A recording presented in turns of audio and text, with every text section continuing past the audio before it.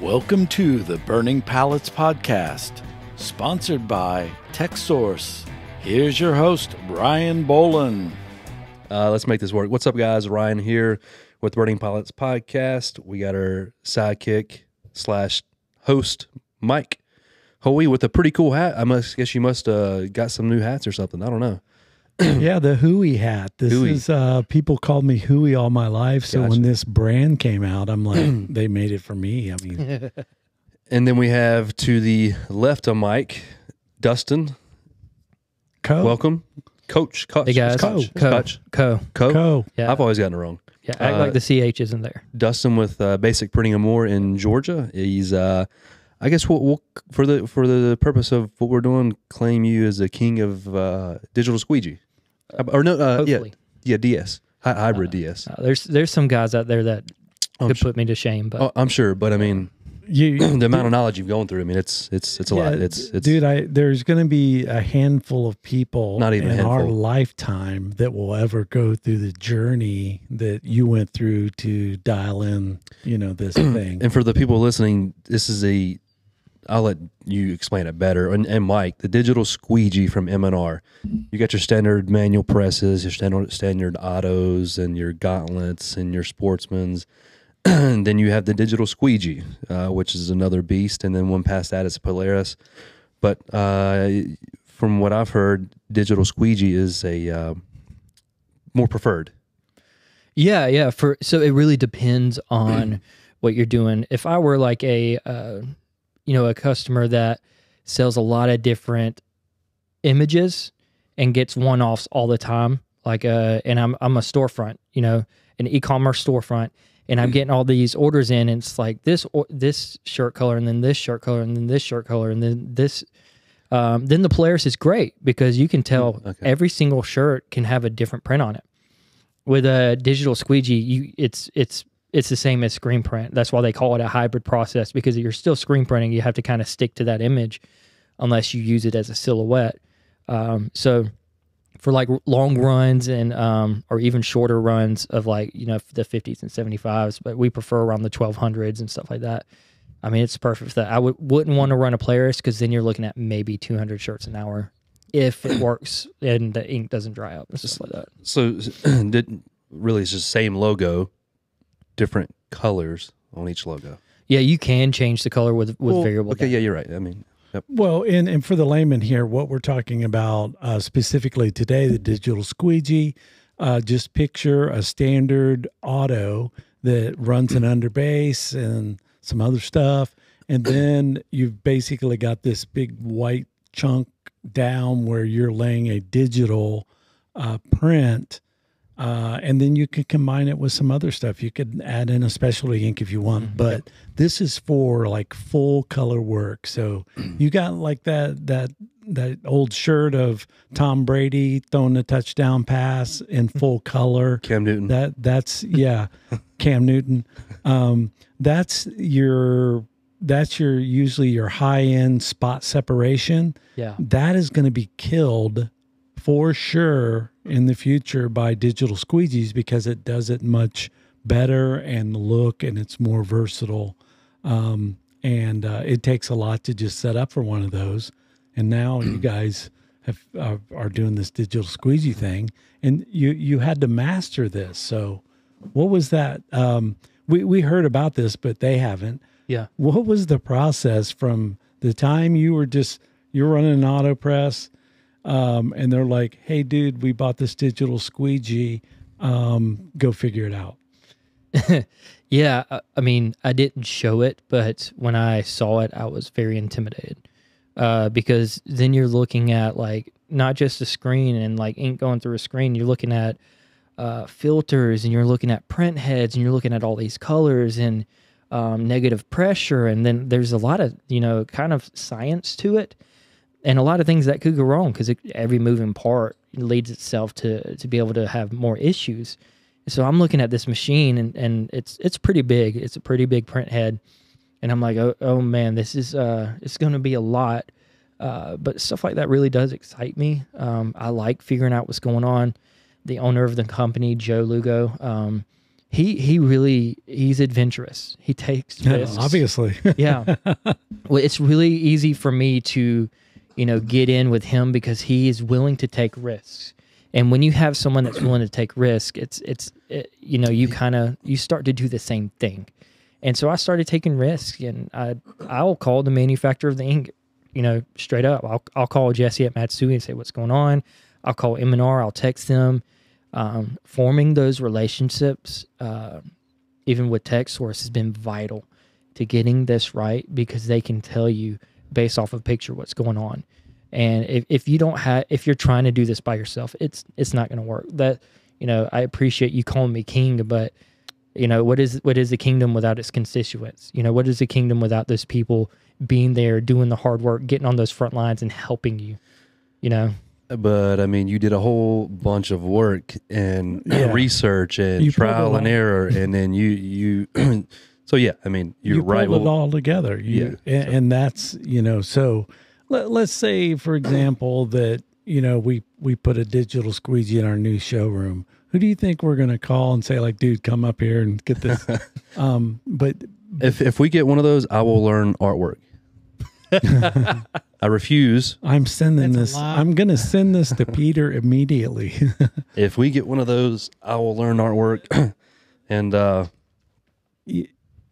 the dynamics, though, you still have the dynamics of the squeegee durometer and speed and all the inks and emulsion over mesh. Don't ask unless you know. But side note, you were in there. Jacob did answer that pretty dang good. Yeah, and we were just talking about that because the Jacob and I because he asked about I've tried to get some tools around here. We have a donut probe now. Mm-hmm. And he asked, like, hey, do you have a gauge? And I'm like, no. Bro, he was the wrong person to put on spot, and I didn't know. He was like, dude, I got this. Yes. It's my time to shine. Yeah. Jacob knows a lot. And but anyways, you asked him those questions, and he was like, he spit them right off. He was like, pick me. No, yeah. I'm glad. That was a great example of what you should know with EOM and stuff like that. Because, like I said, you can try to make the digital squeegee work for you, and in some ways it does. But when your print process, when you learn how to use the right angles and squeegees, everything, it comes together. It's like putting a Lego thing together, and it gives you instructions. If you skip a part, later on it's going to hurt you. You think this digital squeegee is going to work for you? No, you got to do a lot of work on the back end to make it work right, like the EOM, like the squeegee pressures, the durometer, the triple durometers that you're talking about. You went to depth on each one of those things, but the digital squeegee is not going to work for you. You got to make it work. Yeah. But if you give it the right resources, it runs all day. Then it will work for you. Yeah. Yeah. Well, then you can start, then you can, it can be a cash cow for you at that point, because there's going to be so many people out there that can't do what you're able to do. And I was a little tunnel visioned on the digital squeegee.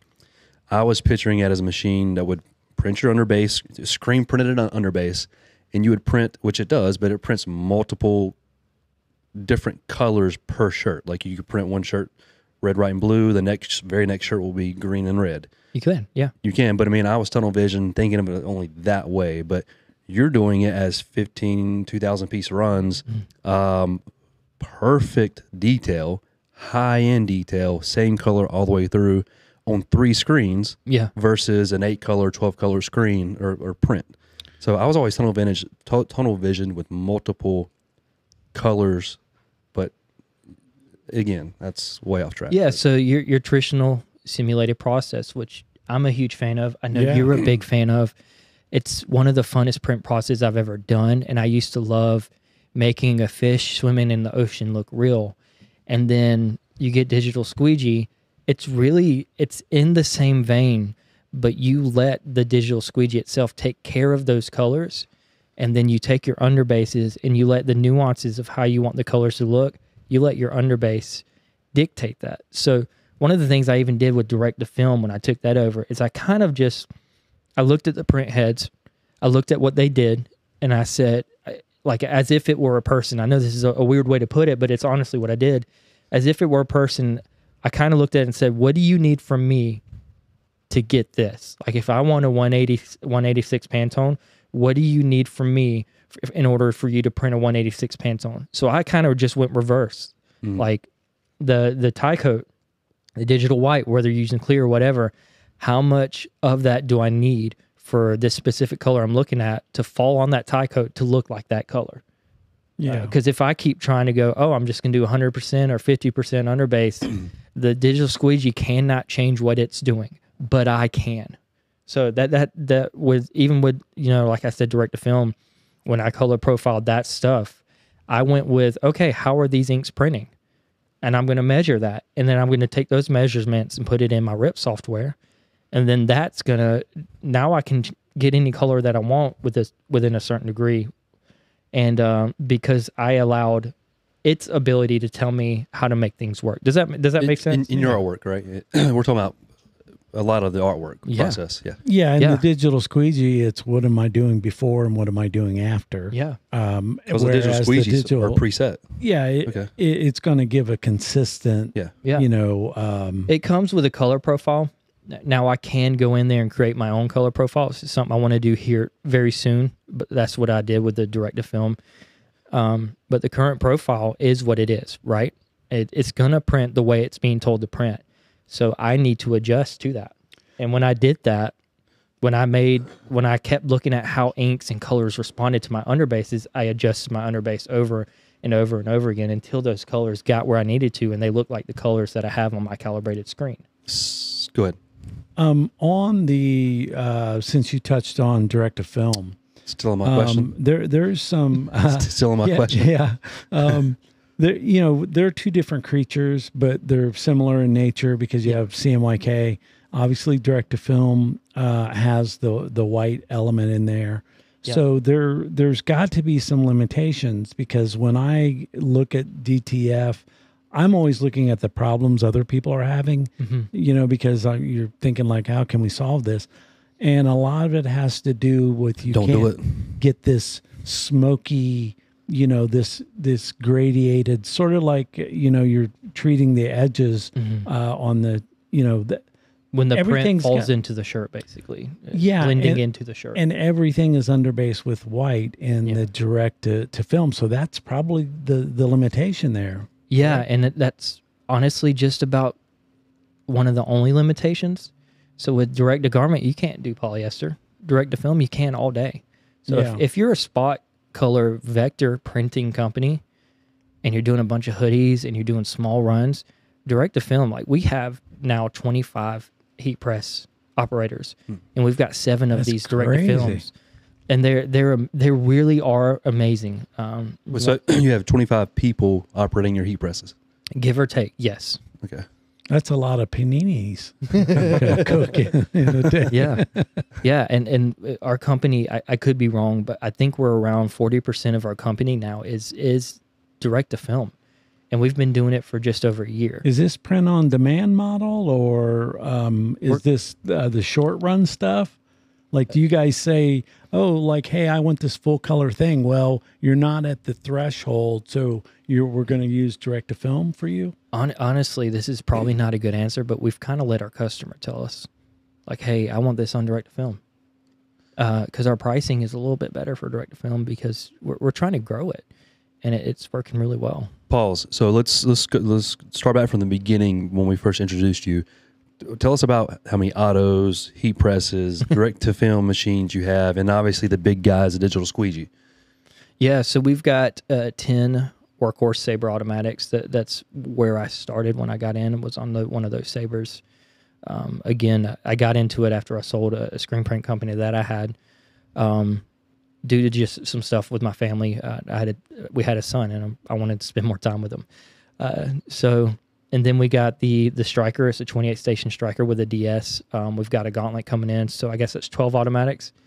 And we've got a ton of embroidery machines. I don't know much about embroidery, but I know we have plenty of heads.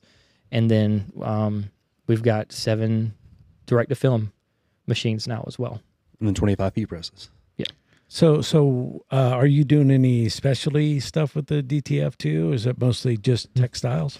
We can do some fluorescence with the Cobra Flex, but we rarely. I think we may have done 3 jobs with it. So our customer, the customers that we haven't really asked for it. We're a huge BSM printer, so that means a lot of vector spot color artwork, and so that's perfect. Like when someone wants 6 hoodies for DTF, that's nothing. It doesn't take much at all. But we can also do 120. We can do 300, and stuff like that. So we've kind of eventually, I think we'll start to choose when we want to do DTF versus screen print. But right now, it's really working where the customer says from BSN says, "Hey, I've got this order. Can you run it DTF?" Based on price, right? Based on price or really preference. I mean, I think DTF looks better on a hoodie than a screen print most of the time does. Yeah, I mean fleece it's hard to print and make it look good. So then, direct to film DTF versus digital squeegee. How are you? I guess mass runs with the digital squeegee is what you're going to use that for. Yeah. Versus DTF, but your quality is going to be different between DTF and digital squeegee. Yeah, I mean, honestly, for spot color stuff, direct to film it's way better than the digital squeegee. You get more ink down, but when it comes like that, the tonal stuff, getting the tones that like blend into the shirt, you can't do that with DTF. And for longer runs, it makes more sense to put it on an automatic. It just it still does, and I think it always will. But yeah, so direct to film, it also feels more bulletproof, which we've tried to stay away from. So if you are doing a bigger image that has a lot of wide underbase and it's a full image, it's not going to feel that great. Whereas on digital squeegee, it feels amazing. You get a really good drop, you get a really good hand feel. It washes great. It's water based too, so it's just going to get better once you wash it. So yeah, there's a lot of give and take. But a question I get a lot too: is this going to take over screen printing? In some ways, yes, but I really don't think in the long run, no, because screen printing is so, and I don't mean this rude in any way, it's foolproof. Yeah. Anybody with a screen printing press in their garage can screen print and get stuff. They can put it in their oven. I've had a customer call me before and say, "Hey, can I cure this in your oven, in my oven?" I'm like, yeah, I wouldn't, but you can't do that with digital squeegee or direct to film. But I think screen printing is always going to be around. It's a little nerve-wracking that it would go away, but I just don't see it happening. Its life cycle, it's been around for thousands of years, and there's going to be people that want that. And then you got to think stuff like discharge and specialty inks that that's going to keep the screens, the fabric with the stencil in it. I don't see it going away, anytime soon. I don't see digital killing that, but it's just killing certain aspects like high-end spot channel separations. And it's killed it, but it's also opened new things. Like I mentioned in the meeting earlier. And then now you can look at a customer and say, you remember all those times I told you I don't want to do all those colors? Now you can look at that customer and say, hey, all it takes is 3 screens for me to hit whatever photo you want to send me. Like I said earlier, a mascot running with a flag in his hand across a football field. You want that on a shirt? It's just 3 screens instead of 12 to 18 screens or something like that, depending on your artist. And so it's opened up a new revenue where you can have your cake and eat it. Yeah. And the trends too. I mean, like sometimes, artwork trends change, where things could go back to simple and blocky and, solid color, more screen print tradition, traditional stuff. But in the end, if you're in this business and you're a player that's going to reach bigger and bigger people, you're going to print for the brand names, you have to keep up with this stuff, or you're going to stay in the local sort of vein. Yeah. Which that's fine. Every region, every city needs its local screen printers. Yeah. And that's a good thing. It feeds the whole ecosystem of the screen printing world. But if you're a growing company, you got some autos, this is how you get to that next level customer and start doing the nationwide stuff. Yeah. And like I said, I think it's going to save more printing domestically too, because if you get something done in overseas, it's going to take a while to get that done and back up here. That's a great point. So, and it also may help, like you said, some of the local printers, because we don't take any local work. Like, people can't walk into our shop and say, "Hey, can you get this done?" that's got to be a dream. It Oh is. my God. And like, all the artwork is sent to us. The Yeah. only thing I have to do is separate it. And then, of course, sometimes you get terrible art, but for the most part, it's great art, and it's ready to be worked on. It's high resolution, it's huge, and so it's really good. And like you said about, making yourself a company that puts yourself in an advantageous position. Joe and Rob, the two owners at Basic, they always do that. Yeah. They how the saying, "You build it, they'll come." I think a lot of business owners wait for them to come and then they build it.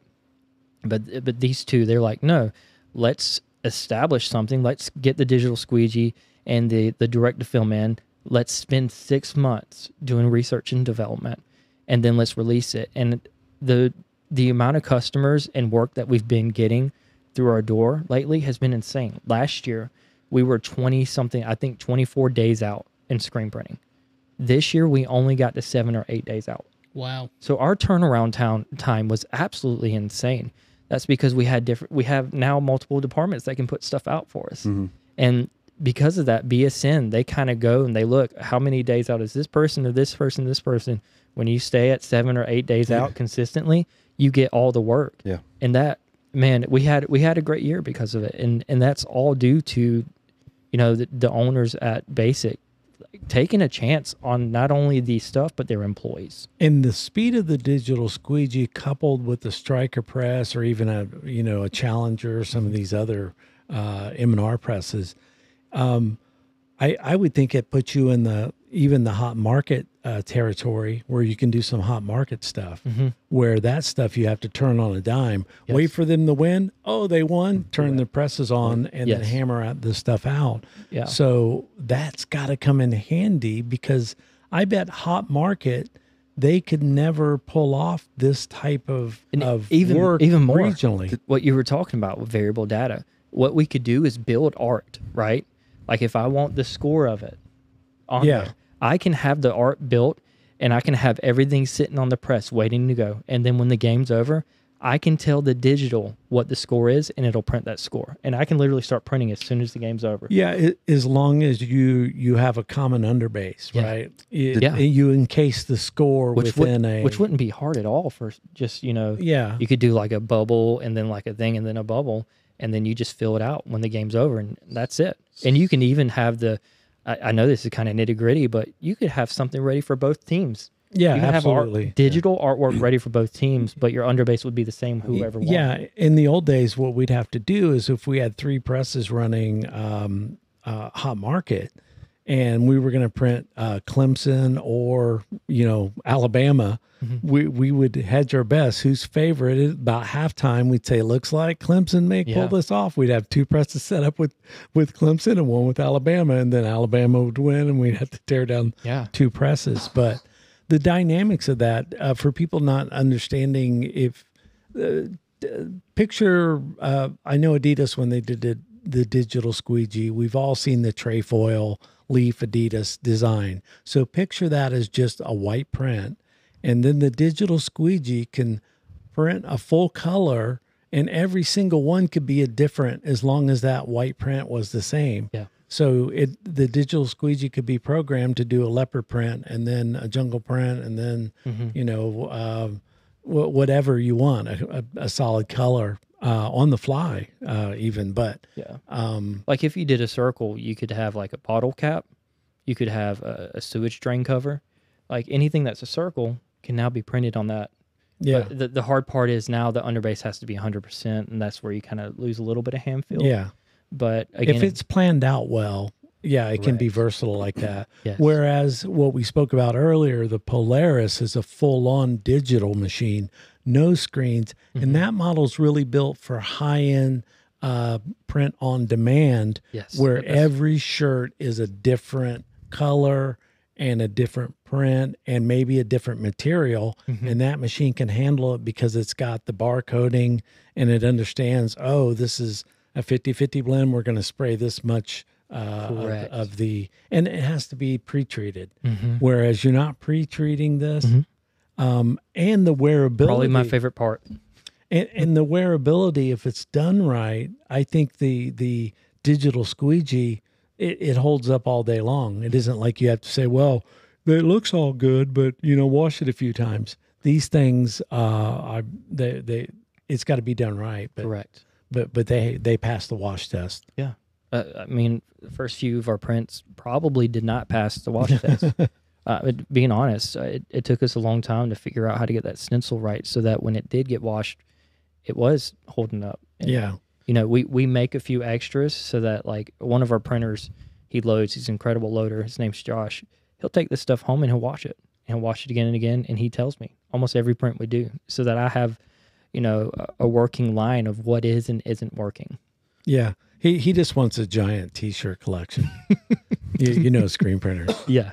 Like I've had to ditch off so many shirts over the years. Yeah. My wife's just like, come on, you're not even wearing these things. You got like 200 T-shirts. So speaking of sports and that sort of thing, you're in Atlanta. Basic printing is outside of Atlanta, something like that. Yeah. Did you guys have the Digital Squeegee when the Braves won this past year? No, Or was it 2 years ago? 2 years ago. Did y'all have it ready and working then? No. Okay. So if you would have had it ready and working, it would have been... But you were doing hot market, right? But then you'd have to be, in good You'd have... working condition with like Fanatics. Fanatics, Okay. yeah. Which, it's something that seems like it's going to possibly start happening for us more. What about... They're begging for people. Trust me. Yeah. They're begging for and custom ink and stuff like that. So if Georgia would have been in the national championship last night, you guys would have been prepping for that with the BSN? Honestly, possibly. Yeah, I didn't really think of that, but there's a chance that we could have been one of those people ready to go. I don't know that for sure, but with some of the stuff and some of the customers, I don't want to tell the customers because we have to kind of be discreet being a contract printer. Yeah. But some of the customers that we're working with now and the pull that they have, there's a good chance that we could have been doing that, especially if I don't think the championship was in Atlanta, but if it had ended up being in Atlanta, that could have been huge. Yeah. Yeah, you always want the regional printer. So if you're in a place where, the hot market, you're going to get all of these printers in the local area that's going to serve that team that wins. And then you're going to have some scattered off, here and there. But, and 2 months out, 2 months out, Fanatics is. But the hard part about grabbing you and saying like, hey, sign this contract. Yeah. The ones who have done it, and this isn't to badmouth anyone, but it's a really hard experience. You're up late with your team, you're sitting around, you're waiting, and then like you have to wait for a green light, and you never know when you get the green light, and it's a lot of red tape. I'll put it that way. Yeah. From what I've heard, but it could be like incredibly lucrative and beneficial if you have the right systems in place to take care of the red tape. If you ever do it, hit me up. Okay. I've done them. I did them for 10 years at Adidas and So Reebok, and then I did them at All American. Yeah. Oh yeah, they're going to sign up for that shit. They're like, "What? We can make how much in a night? Sign them up." I'm like, "But boss, we work day shift, and now you're going to have us come in at about midnight is when all these games end, and then depending on how much you work, a lot of times I'd get out of there 12 hours later. Yeah. On your feet all day. Yeah. But hey, you'll get pizza. Yeah, well, I made them. Yeah, not at that time of the night. You'll get the it'll be cold. It'll be cold. You get the gas station chicken fingers and French fries. No. Fortunately, QT, they have the pizza there. Literally, running a company, I was cooking hot dogs all night. The team had figured out, like, once you figure it out, it's good, right? Yep. Once you figure it out, because usually they're simple designs. There are 5 or 6 colors at most, usually 4 or 5, because they know that they have to get a lot of people. So somebody's got a 6-color auto, Yeah. I think you have to have like a 8-color just to get in the game. But in the end, Beer and hot dogs. If you float out, I was just cooking hot dogs on the grill. Hot dogs and beer for 12 hour shift. Yeah, but I was. Can we do the hot dog thing now? Yeah, I'm kind of hungry too. Yeah, I was pretty. You guys, I mean, all the food in the sales meeting. There's a big sales meeting going on. Dude, I can't eat before a presentation. It's the same thing. So he's starving now. I am so starving. Yeah. Speaking of that, someone who spent all night, Devin, at Combat. I remember Scott having to deliver ink to him one time. Correct. He had I don't remember the specifics, but I do know that he went down that path thinking that it was going to be. It might have been good, but I know it was a pain in the ass for him. It helped him get through a season. Yeah. And now he doesn't need it. Yep. Yeah. If you haven't heard of Combat Iron Apparel, they are amazing. They're really good people. Oh yeah. You know, they're veterans. They take care of vets through the company, and I mean, honestly, some of their stuff is very vulgar if that's not your style, but it's funny. Like it's creative. If it's military, it's going to be savage. They had a ton of followers, and then they got kicked off. Yeah. It was something. They weird. got kicked off of their social media. What, just for being too savage? Basically. Yeah. They're good though. Good artwork. Good designs. Good ideas. Great people. Yeah. All of it's really good. Mm-hmm. Yeah, those military brands, like I said, they go beyond the pale because, you know, it's one of those things where if your job is like you've signed a check to the government, as they say, you know, for up to and including death, that brings the best and the worst out of people when it comes to societal norms.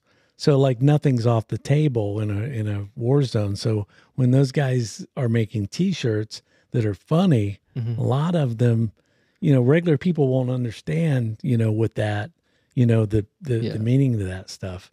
So, and he kind of treats his company as a war zone. And I don't mean that as in it's dangerous. Grenade. Like, I get emails from him at like two in the morning sometimes because he is working his tail off to make this work. Yeah. And it's really cool to see. And he's a great screen printer too. You know, he didn't just get a brand and like whatever. He knows his stuff. And if a shirt is not right, he'll tell you. Yeah. But I love that. I want people to tell me instead of just like disappearing.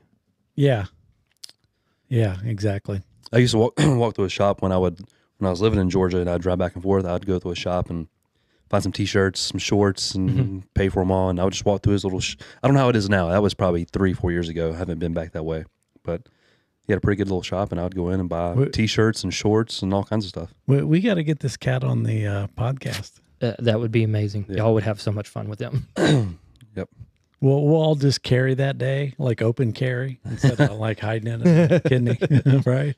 Yeah. It'd be more like open carry. Even Adam will be carrying that day. Open carry some joints, some all kinds of stuff, some beer, alcohol. We'll make exception for the medical, you know, situation for our guests, of course. Yeah. You know, I would not. I'm out of that league now. I'm too old. Which is why we got a driver for Long Beach. It's perfect. Yeah. I'm gonna be the driver for Long Beach. The rental car is gonna be under his name. Yeah. Everything's his license. Everything's under Mike's name. Yeah. That's smart.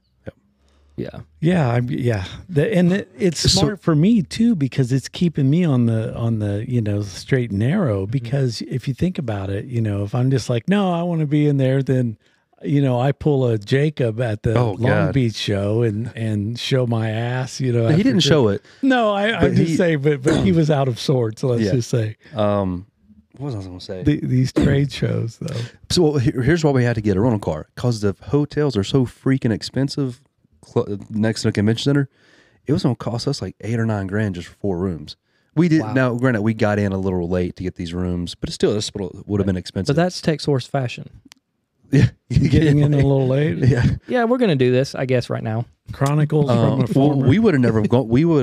Texsource would never go to Long Beach to have their own booth. It doesn't make sense. We're on East Coast, West Coast, so just things come about in our favor, and we were invited, and so that's why we came in late. But it's a great opportunity. Yeah. So anyways, rental car, because we're staying, a hotel is at the airport, so we're staying further away. Wow. He rented me. He rented it's a minivan with No, we're not doing that. Wood sides and shit. I mean, this is going to be like a. They Dodge see 4 Caravan. guys get out of a minivan, they're going to think something's going on. You know, it's I don't know what it is about renting a car, but I absolutely love it.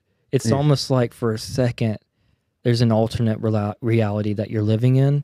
Even though it's still you're still with your wife, still with your kid or whatever, but like, yeah, I'm driving this car, and I don't know what it is about it that's so cool. I love renting. Slam on the brakes and just roughhouse it for a little bit. And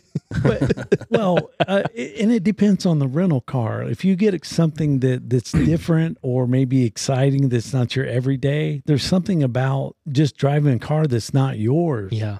I think that's what you're kind of alluding to, is like you're getting behind this. You don't know what all the buttons and stuff are, but sometimes and you're in a different town, and like, yeah, it's I don't know. You're it's exciting. incognito. Yeah, man. There's a whole mystique around that. Yeah. I will go into the slap shift on most rental cars, where the manual, so I'm revving up and I'm like screaming through the towns, and where I'm shifting up and down with the manual. Yeah. Yeah. Drive it like you stole it, baby. Right. Yeah. Especially when they put unlimited miles. I'm like, bro, I'm going to drive to the beach or something, like then you have to pay for all the like. So you're not going to be at Long Beach, I take it, since it's such a far. We were planning on it at first, but with some of the new customers we've got coming in, and we've got a gauntlet, 18 color gauntlet coming in around the same time. Bummer. We just kind of decided to get our house prepared for what's coming in. Yeah. Hopefully we'll go next year, but I'm surprised M&R hadn't like snagged you and, had you, be around to, Well, they've got Cody, man, and that guy is seriously, I cannot talk. Did we meet about Cody at the other show? I just don't. You probably talked to him briefly, but we didn't. He's usually running the shirts and doesn't want to talk to anybody. Yeah. Is he kind of tall and thin? Completely all the way opposite. He's not fat, but he's shorter, dark hair. He always wears a toboggan, and you would know who we're talking about if you met him. Okay. You just hear him talking, you're like, yeah, that guy knows what he's talking about. Yeah, I mean, you can tell. Like when I met you for the first time today, and like when you came in, we were working, on this presentation thing and Mac and all that stuff. I'm like, yeah, this guy knows what he's doing. This will be good. And I think I said, thanks, man. I think I said something about like, yeah, I get, we got to get you on the podcast, and it was already predestined. Yeah. Predestined. Predestined. Yeah. And he's got the hat. He is the first recipient. Nobody knows about this hat. It's made of real silver. It's what they call a shameless. Yeah, he's got the copper. Oh, this is made of real copper. This is worth $700. This patch is. Wow. Well, that's retail value. Real copper. Yeah, retail value. But that's a hat that we're debuting at the Long Beach show. Man, it looks good in that camera. Yeah, it looks pretty good. Yeah. Look at that. If you haven't bought this hat, they're not for sale. Only the honored and the few, the proud, will actually ever don one of these. So can I sell this in like black market for?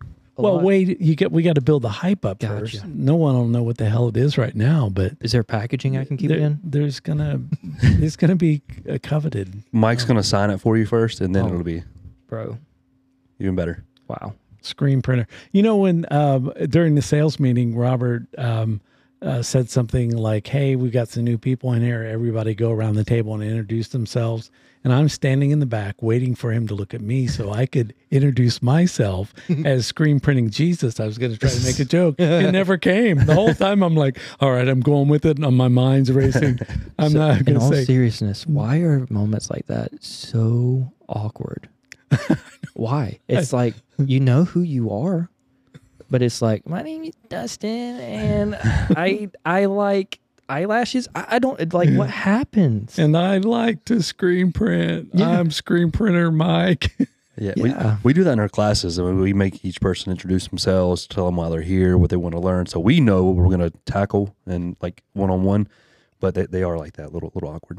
Yeah, it's definitely, except for the teachers and the cops. They speak up and they're. But then you always have that weird one guy in the corner who says something that no one laughs at. And then the silence is, It's because you don't know if he's trying to be funny or if it's just that oh, but he laughs. flippin' creepy. But then they laugh at themselves. And it's like, exactly. But anyways, so Long Beach, you're not going to be there, but that's next week. Actually, that's coming up fast. Wow. Yeah. Are you ready? Have you got our stuff ready? I mean, do we know? Well, yeah, as you can tell, the podcast equipment is packed already. Yeah. Yeah. So, we're gonna make it. We're gonna make it because I'm building in so many. Like if this happens, that happens. But yeah, logistically, we got to get everything packed up. So, the rest is going to be: do we lose our crap on the airline? If we lose one suitcase, we're screwed. So we have to travel with a lot of extra stuff here. Are you using Pelican cases? We have one Pelican case Yeah. for the the stuff that Adam's got back there, the switcher and the soundboard. Nice. Those are amazing. And the sensitive stuff, some cameras, and then a golf bag that I'm going to put the tripods and stuff that, can kind of travel a little better. Nice. These things stretched out. And then I'll wrap it in like towels or old t-shirts to kind of soften it. You have air tags for everything? No, that's in case somebody steals. Or it gets lost. You'll know where it's at. They go missing. If there's one reason why I came here today, there it is. Thank you, Jesus. You're the real screen printing Jesus. You just saved me. How much are air tags? They're not that bad. They're not that bad at all. They're less than losing and having to buy while you're in the city. What are they, like $15 a piece now or something? I think it's more. I don't remember. They're just the little disc that you put on some chick's car that you're stalking, and then you can follow her. Cut. Yeah. That's my experience with them. Oh my gosh. Which side note? So here in Kings Mountain, there's a gateway trail. Yeah. Where you hike and you walk through, kind of exercise, whatever. Didn't someone air tag you or follow you throughout these trails and kept stalking you every day or something of that nature? They might have been using an air tag. Yeah. Dude, I'm so sorry. Because I won't do it again. Because they only were there when my truck was there. And believe it or not, I did check for an air tag. Like there's a way to check, you can turn your Bluetooth on and see, like, hey, or I think even Apple tells you like, there's a funny air tag like around you. Yeah, they would know. Yeah. In Atlanta, they just steal you. They don't need air tags. Oh gosh. They just take the person. Yeah. Yeah. Oh, that's nice. Yeah. It takes all the the struggle out of it. Yeah. It makes it clean. Yeah. Yeah, there's no cat and mouse. I'm not going to glaze over the fact that you got followed through a trail.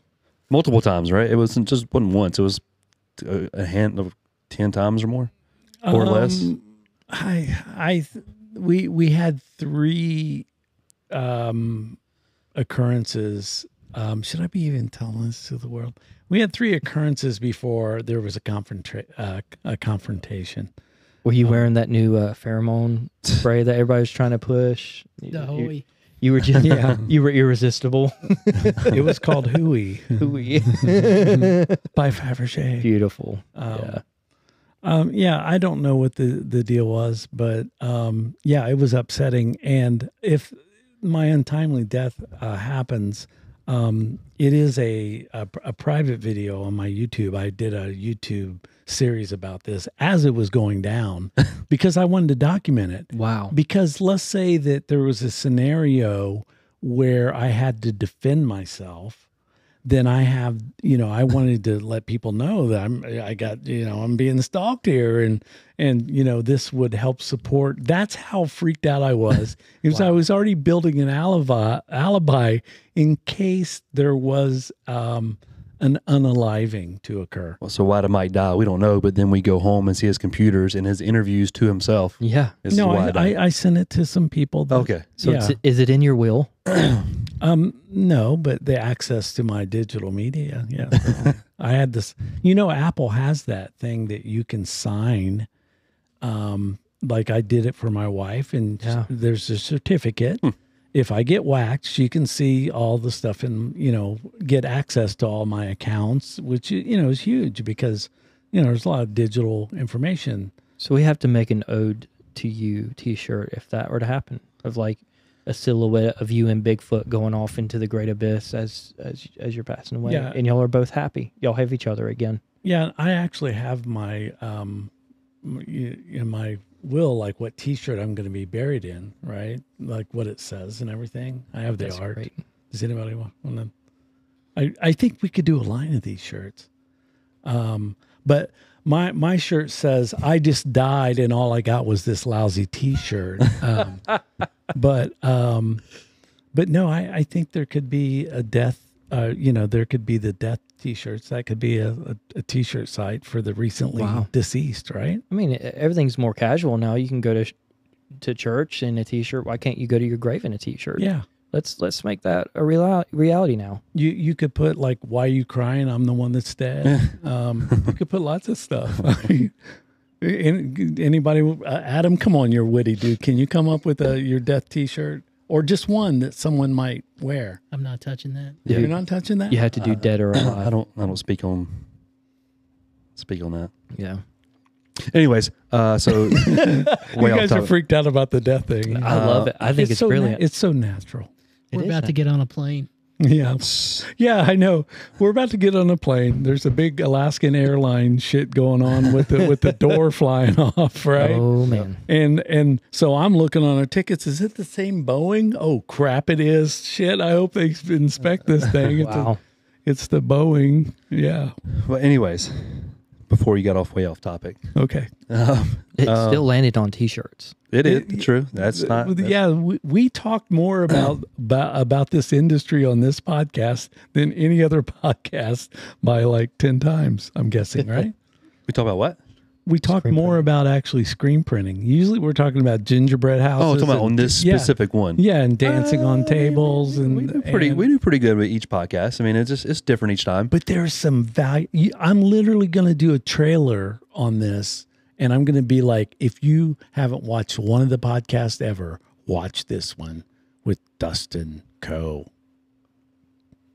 Yeah. Sweet. Yeah. Yeah. Just to build some, excitement. And then they're going to be like, "Bro, why is he so pale?" I'm most